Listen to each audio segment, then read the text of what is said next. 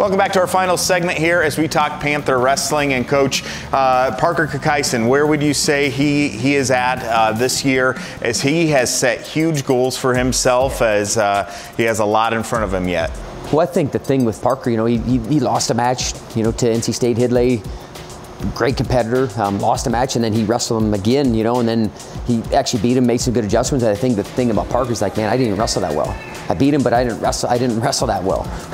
And he's his toughest critic. But that's a great thing, because he's never really satisfied, and really what he's going after, he's gonna go get it. And then there's gonna be some guys in front of him, but I think he understands that the battle it's more internal, right? It's not necessarily about that other individual.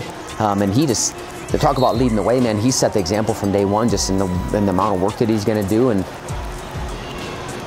and he just continues to do it over and over and over again. Like, I don't know when things are going to click. I don't know when, but I know that he's going to be prepared and ready. And man, he's taken that to heart, and he's an incredible leader on our team. What's it going to take to have a big January for this team here?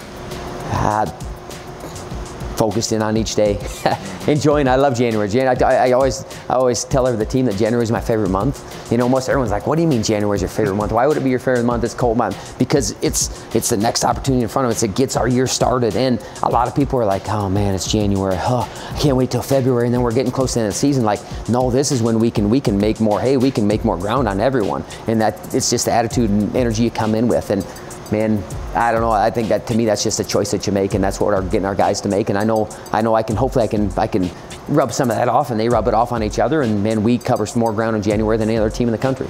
Have a good January. We'll check in with you in a couple of weeks. Make sure to check out Panthers and their home schedules. There's some big duels coming up inside the McLeod Center. Thanks for watching Panther Sports Talk.